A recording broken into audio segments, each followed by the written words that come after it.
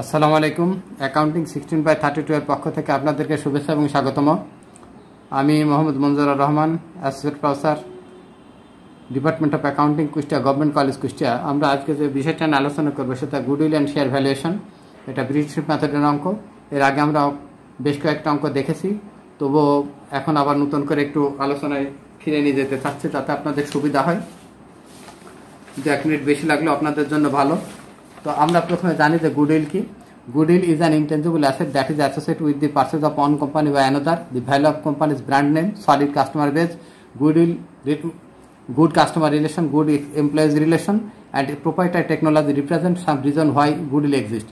সুনাম একটি অস্পর্শনীয় সম্পদ যা অন্য কোম্পানি তা ক্রয়ের সাথে যুক্ত, যা কোনো সংস্থার ব্র্যান্ডের নাম, শক্ত গ্রাহক ভিত্তি, ভালো গ্রাহক সম্পর্ক, ভালো কর্মচারী সম্পর্ক, মালিকানা প্রযুক্তি, সদ্ব্যবহারের কিছু কারণের প্রতিনিধিত্ব করে। আপনি ভিডিওটা থামাই দেবেন এবং আরেকবার পড়ে নেবেন। এবার আমি সরিয়ে ফেললাম। এবার আমি বলি গুডউইল ভ্যালুয়েশনের মেথড কয়টা। গুডউইল ভ্যালুয়েশনের মেথড হচ্ছে 5 method of goodwill valuation. 5 types of goodwill valuation method are given below: average profit method, weighted average profit method, super profit method, capitalisation method and annuity method. তো আমরা এই super profit method সম্পর্কে যদি ভালো করে জানি, তাহলে capitalise method, weighted average method এবং অ্যাভারেজ প্রফিট মেথড এটা এমনি সহজেই হয়ে যায়। তো এবার আমরা আরেকটু আলোচনায় আসি, যেখানে কিছু অ্যাসেট সম্পর্কে ধারণা অর্জনের জন্য ট্রেডিং ইনভেস্টমেন্ট। এই ট্রেডিং ইনভেস্টমেন্ট হচ্ছে investment in seasonal requirement, replacement for property.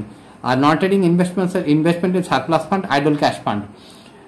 Trading investment হচ্ছে ব্যবসার মূল উদ্দেশ্যের সাথে সম্পর্কিত যে সমস্ত বিনিয়োগ সেগুলো। আর ব্যবসার সারপ্লাস উদ্বৃত্ত যদি অন্য কোনো খাতে বন্ড, ডিবেঞ্চার বা ট্রেজারি স্টকে বিনিয়োগ করা হয়, সেই ক্ষেত্রে আমরা সেটুকে বলি নন ট্রেডিং ইনভেস্টমেন্ট।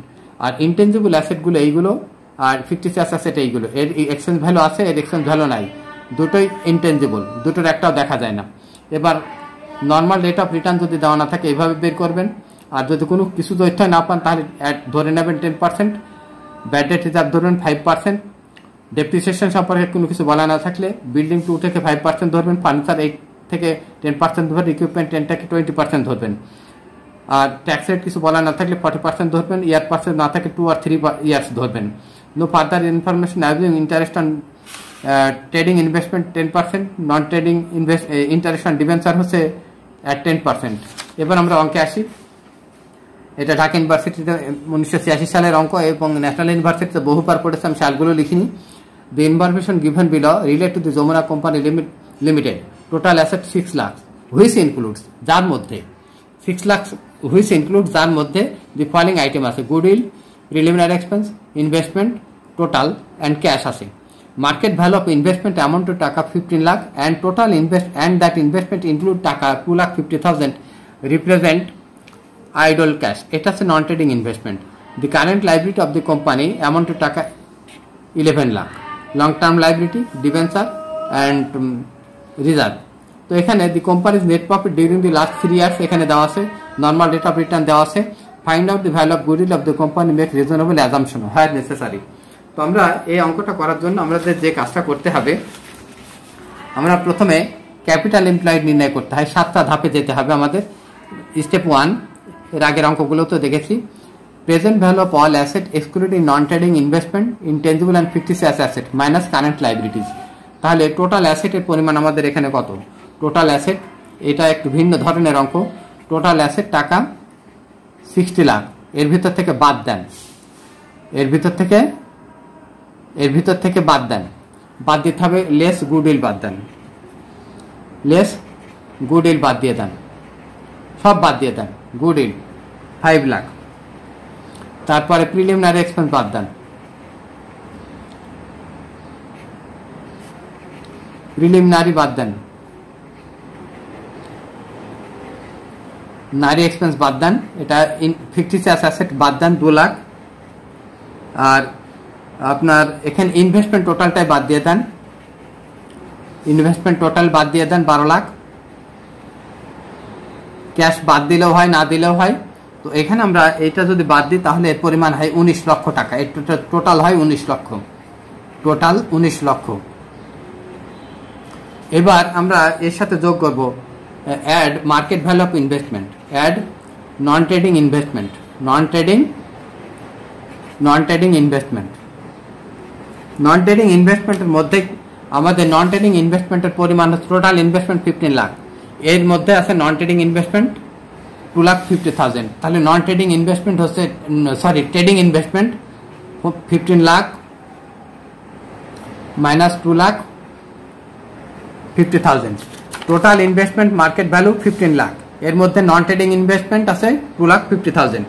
তাহলে এটাকে আমরা যদি এর সাথে যোগ করে দিই 12,50,000 এর সাথে আমরা যোগ করি, তাহলে আমাদের পরিমাণ হবে, এর পরিমাণ আমাদের আসবে 53,50,000। এটা 53,50,000, এই 53,50,000 আমাদের এইটা আসবে। এখন 53,50,000 present value of all asset, present value of all asset আমাদের এখানে 16 লাখ আছে, এর থেকে আমরা এই 19 লাখ বাদ দিলাম, আমাদের আসলো 41 লাখ। অ্যাড এটা এই অ্যাড হচ্ছে এই নন ট্রেডিং ইনভেস্টমেন্ট 12,50,000, এটা এই লাইনে হবে, এটা এই লাইনে টোটাল করা আছে, এটা 12,50,000 টাকা। এই 12,50,000 টাকা যোগ করলে আমাদের present value of all asset হবে 53,50,000 লেস কারেন্ট লাইবিলিটিস। এখানে কারেন্ট লাইবিলিটিস আছে, এই যে কারেন্ট লাইবিলিটিস এখানে 11 লক্ষ টাকা, less current liabilities, less current liabilities, less current liabilities 11 লক্ষ। এখানে আমাদের বাদ দিলে আসছে 42,50,000 টাকা, 42,50,000 টাকা ক্যাপিটাল ইমপ্লয়েড। এই ক্যাপিটাল ইমপ্লয়েডের পরিমাণ আসলো 42,50,000, 42,50,000, 42,50,000। এখন আমরা আসবো হচ্ছে সেকেন্ড স্টেপে। এবার আসবো আমরা average capital employed calculation. Average capital এমপ্লয়েডটা হচ্ছে এই ক্যাপিটাল এমপ্লয়েডটা আপনি 42,50,000 আগে এখানে বসাবেন, 42,50,000 এখানে বসায় রাখবেন, 42,50,000 এখানে বসান। বসানোর পরে লেখেন half less half of current year adjusted profit, half of current year adjusted profit colon dash current year profit. এবার কারেন্ট ইয়ার প্রফিটটা আপনাকে খুঁজতে হবে। কারেন্ট ইয়ার প্রফিটের পরিমাণ আমরা অঙ্ক করছি 2010-এর, অঙ্ক করছি 2010-এর, অর্থাৎ 2010-এর এইটা লাস্ট ইয়ার, এইটা হচ্ছে current year profit 3,50,000 less current year profit আমরা এখানে লিখব 3,50,000। এখানে ডেপ্রিসিয়েশনের কোনো ফাংশন নেই, এখানে ডেপ্রিসিয়েশনের কোনো ফাংশন নেই, ডেপ্রিসিয়েশনের ফাংশন নেই, ব্যাড ডেট রিজার্ভের কোনো ফাংশন নেই। Interest on non trading investment, তো interest on non trading investment আমাদের এখানে নন ট্রেডিং ইনভেস্টমেন্ট 2,50,000, 2,50,000। আমরা এর উপর সুদের হাত ধরবো 10% গুণ 10%, এখানে আসবে 25,000 টাকা বাদ যাবে। এবার এখানে করি, আমাদের দরকার এখানে নন ট্রেডিং ইনভেস্টমেন্ট। এবার এখানে আমরা আসি ইন্টারেস্ট অন ডিবেঞ্চার। এখানে দেখেন ডিবেঞ্চার আছে, লং টার্ম লোনের কথা, সুদ ডিবেঞ্চারের সুদের কথা বলা আছে, কিছু না বললে আমরা 10% ধরে নেব, আর বললে less interest on debenture plus interest on debenture 10 লক্ষ গুণ 10%, এর পরিমাণ আসবে আমাদের 10 লক্ষ গুণ এই দুটো মিলে এই 15 লক্ষ মিলে 15 লক্ষ long term interest on debenture, এর পরিমাণ আসবে 1,50,000 টাকা, 1,50,000 টাকা। এটা কিন্তু প্লাস, এটা কিন্তু প্লাস, তাহলে আর এটা কিন্তু মাইনাস, এটা কিন্তু প্লাস আর এটা মাইনাস, এটা নাই, এটা নাই, এটা নাই, তাহলে এখানে ভেরিয়াস অ্যাডজাস্টমেন্ট আসলো 1,25,000 টাকা, 1,25,000, 1,25,000। এখন এই 1,25,000 টাকা আমাদের বাদ দিলে, এইটা থেকে এখানে বাদ দিলে আমাদের আসবে হচ্ছে 1,25,000 টাকা। এটা যেহেতু প্লাস, এটা প্লাস কিন্তু, তাহলে এখানে আসবে 4,75,000, এটা প্লাস কিন্তু, এটা প্লাস 4,75,000, 4,75,000। এবার আমরা বাদ দেব লেস ট্যাক্স, লেস ট্যাক্স হচ্ছে 40%, লেস ট্যাক্স হচ্ছে 40%। এখানে ট্যাক্সের কথা বলা নেই, আমরা ধরে নিলাম অ্যাজুমিং, এখানে অ্যাজুমিং আমরা ধরে নিলাম, এটা নোটে বলে দেবো। 40% আমাদের বাদ দিলে 1,90,000 টাকা হবে, 1,90,000।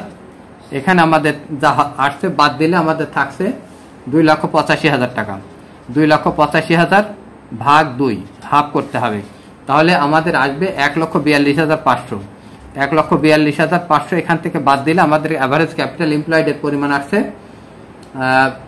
আমাদের 1,42,500 বাদ দিলে আমাদের 42,50,000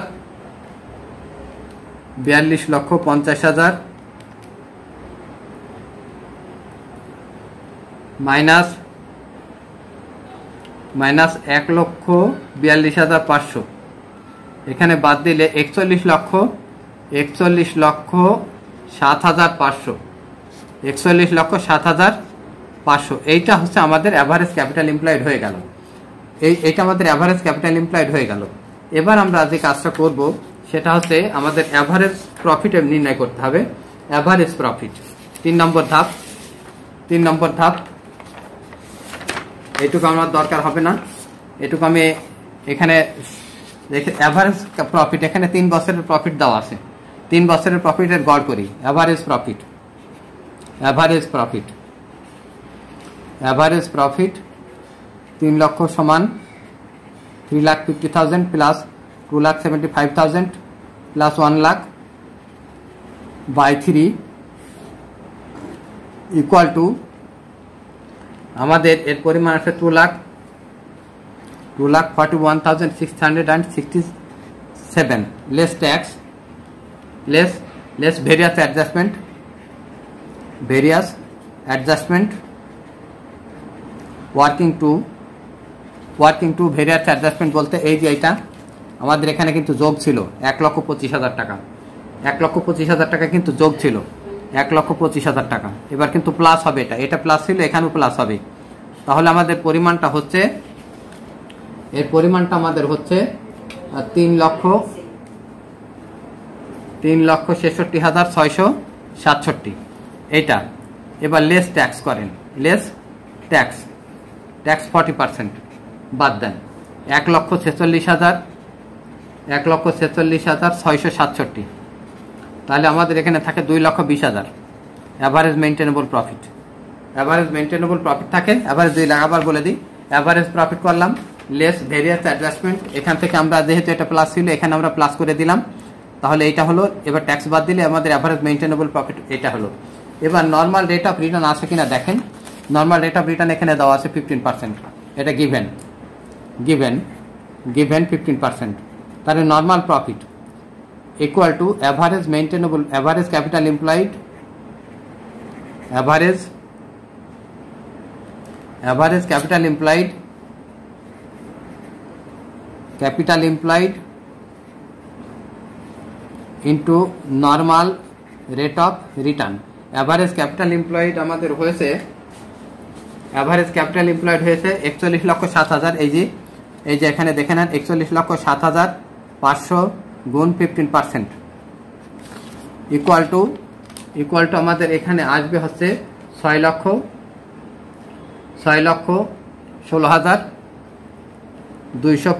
125। এবার super profit, average মেইনটেনেবল profit minus normal profit. তো অ্যাভারেজ মেইনটেনেবল প্রফিট আমাদের এইটা 2 লাখ, এইটা হচ্ছে নর্মাল প্রফিট হচ্ছে 6,16,125। এখানে নেগেটিভ আসছে, সমান নেগেটিভ হচ্ছে আমাদের 3,96,125। এটা মাইনাস, তাহলে goodwill super profit is Neil. So goodwill is Neil. Assumption গুলো লেখেন। এখন কি অ্যাজাম্পশন আপনি ধরেছেন? Assumption: interest on long term loan, interest on debenture or long term loan আমরা ধরেছি কত পার্সেন্ট? 10%। নন ট্রেডিং ইনভেস্টমেন্ট কত ধরেছি? Interest on non trading investment, interest on non trading ধরেছি, নন ট্রেডিং এটাও ধরেছি 10%। ট্যাক্স রেট বলা নাই, ট্যাক্স রেট আমরা ধরেছি, ট্যাক্স রেট অ্যাজাম্পশন করেছি 40%, কারণ বাংলাদেশে ম্যাক্সিমাম ট্যাক্স রেট হচ্ছে 40%। তো এরপরে আপনারা আরও কিছু অঙ্ক দেখবো। এরপরে ভালো থাকেন এবং দেখতে থাকেন।